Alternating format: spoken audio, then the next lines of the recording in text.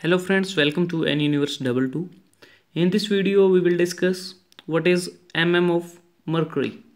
So basically the of mercury, that is called the millimeter of mercury,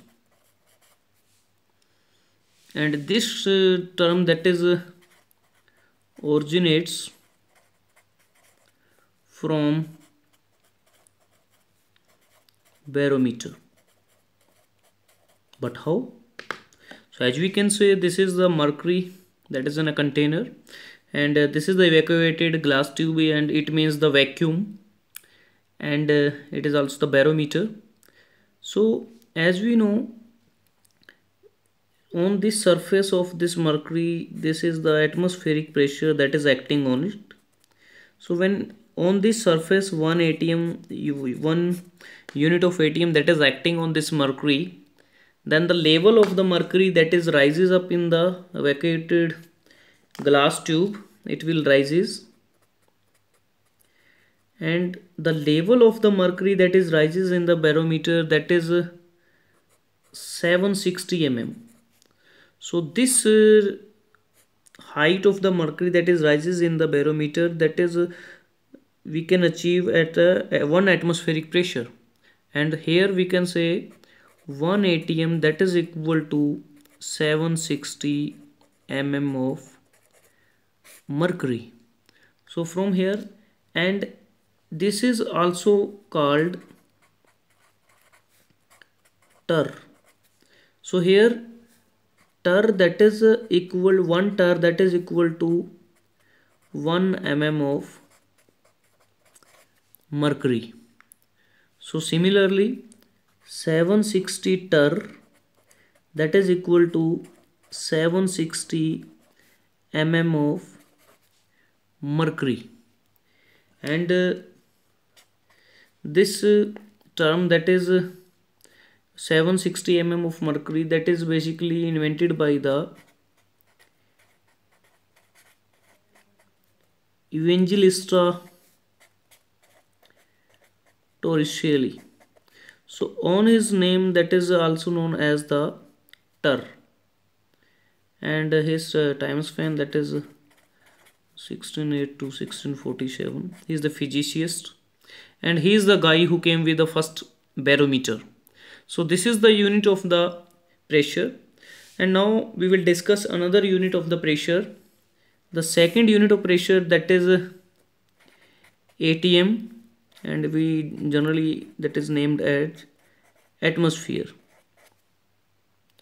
So this is the unit of pressure from average pressure on the sea level. So this is the average pressure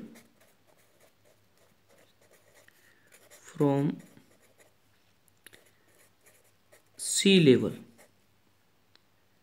and the conversion of ATM, that is 1 ATM that is equal to 760 mm of mercury, and it is the most common unit that is generally used. And SI units, SI unit of pressures, that are the Pascal, that is PA, and this is the derived units.